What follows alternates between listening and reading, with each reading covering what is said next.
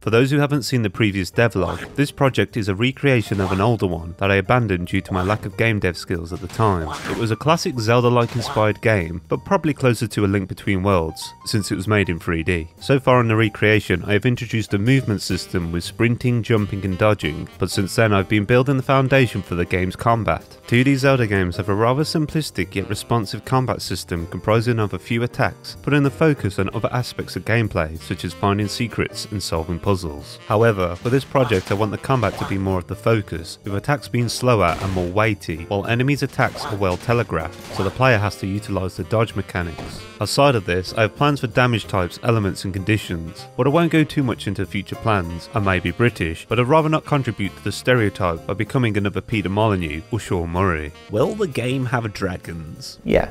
Will the dragons be able to drive cars? Yeah. Will you be able to become part of the Illuminati?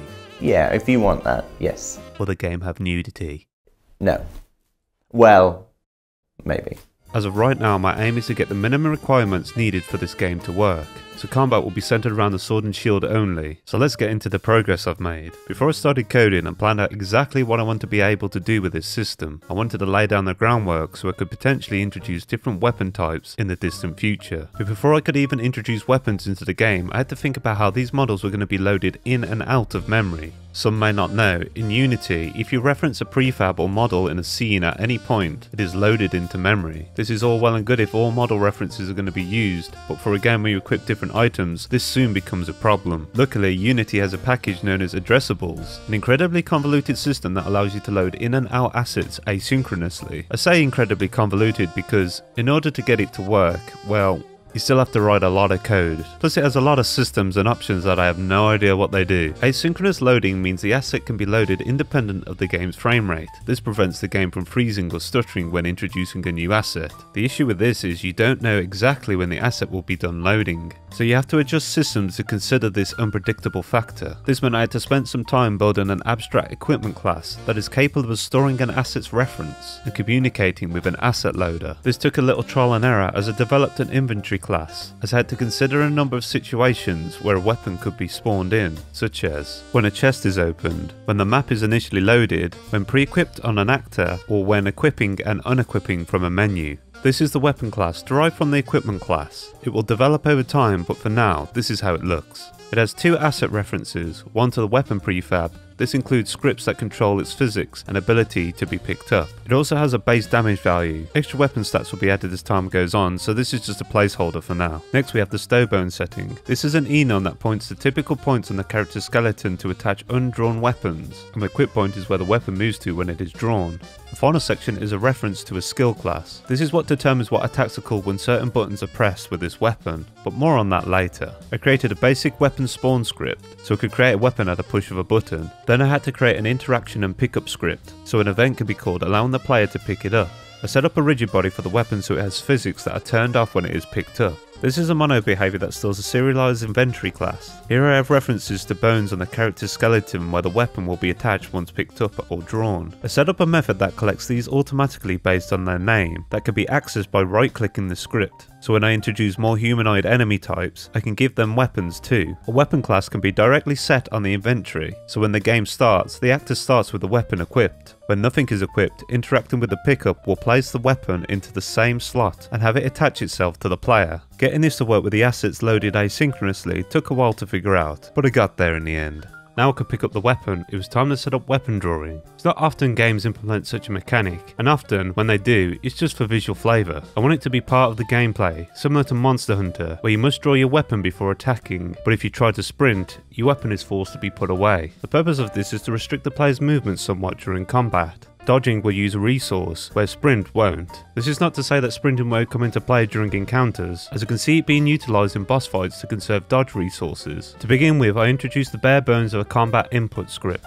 This would toggle a parameter named in combat on the animator on and off at the press of a button. This is my animator setup. First we have our base layer. This includes movement, dashing and jumping. Then I introduce 3 new layers, weapon idols. These 3 layers are all synchronized. The only real difference is they each use different masks. The first layer's mask includes all bones except the arms. The other 2 include just the left arm or the right arm. This is so I can toggle parts of the draw animation off for situations where there is nothing equipped in either hand. The default state is empty with no animation. This prevents it from overwriting the base animations. When we draw the weapon, we enter the draw state machine that will consist of different draw animations for different weapons. As of right now, there is only one, which is for the sword and shield. To control what layers are active, I created a layer control script. This way I could turn off the left arm when there is no shield equipped. On the draw state, I have the SMB draw control. This controls the draw modifier parameter, which is set to 1 or -1 based on our in combat status. This modifier is then assigned to the state speed multiplier parameter, which allows the state to be played in reverse. The purpose of this is so that the draw animation can be interrupted at any time, so the sword is placed back into the scabbard. This state also has 2 exit transitions by storing the state's normal time and can tell if the animation is at the start or at the end to transition out appropriately. When the weapon is fully drawn, we then enter the weapon idle state. This creates more problems. The new weapon idle state is now completely overwriting the base layer, which is fine until we start to move and we slide along the floor. To fix this, I had to automate the weapon idle's layer weight based on what state or transition the base layer was currently in. The right hand layer will remain active though. This results in the base animations blending with the drawn weapon idle, saving me time since I won't have to animate a separate run cycle for when the weapon is drawn. I finally added an event call to the draw control script with an adjustable time parameter. This would call the method where the weapon moves from the scabbard to the hand and vice versa. Once this was all done, I adjusted the controls so when sprinting, the weapon was forced to be stowed. As of right now, the animation isn't perfect,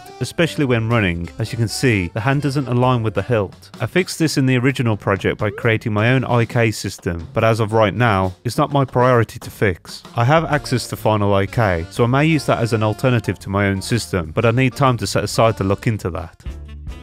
Now I could draw the weapon, I added a 4th animation layer for attacks. Like the weapon idles layer, I utilise the empty state here for when we're not attacking. The idea here is attack 2 is a follow-up to attack 1. However, I wanted to keep them disconnected from each other so that I could call them independently instead of having them flow into each other. This is why they both branch from the any state.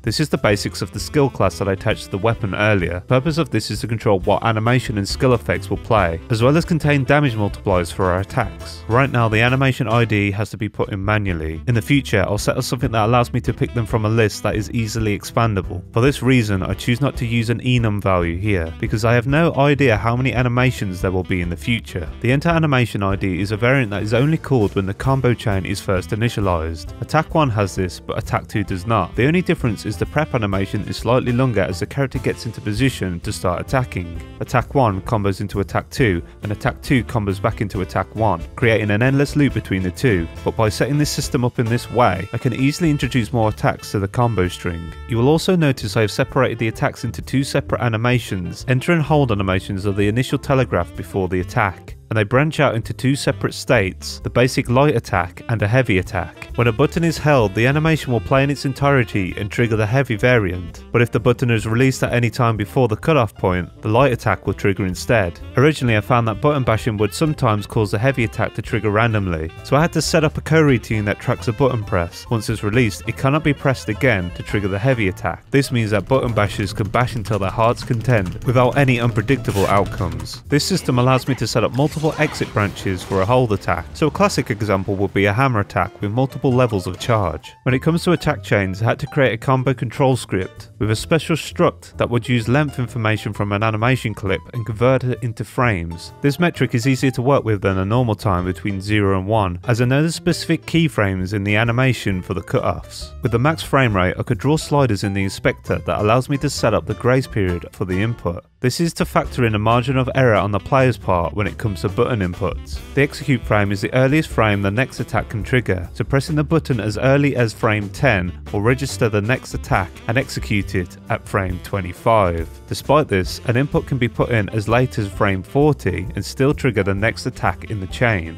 Game feel is very important here. If the margin of error is too small, it will feel unresponsive, but if it's too large, it may cause ugly animation transitions or just feel overly sluggish. With this setup we can do a light attack chain and then trigger heavy attacks by holding the button. Attack 1 has a heavy overhead swing, while attack 2 has an uppercut instead. And as for right now, this is about it. There's still a lot left to do here, as you can still move while attacking, so movement needs to be restricted. I also want attacks to move you slightly forward, and I'll need to factor in when a player can interrupt attacks through movement or other button inputs. And then it's a case of introducing the slash effects and the damage pipeline. I want to take some time to thank everybody for their comments in the last video. It seems a lot of people are interested in what I'm doing here, so that's great to see. I wrote a lengthy response to Mr. Fox's comment, but when I posted it, his comment mysteriously disappeared. Maybe he deleted it, or YouTube decided to bin it. It seems to randomly do that sometimes. So I figured I'd respond briefly here. First of all, thank you for all the constructive criticism and advice. It's always appreciated. You mentioned about generic enemy designs, and I agree. I have thought about this a lot in the past myself.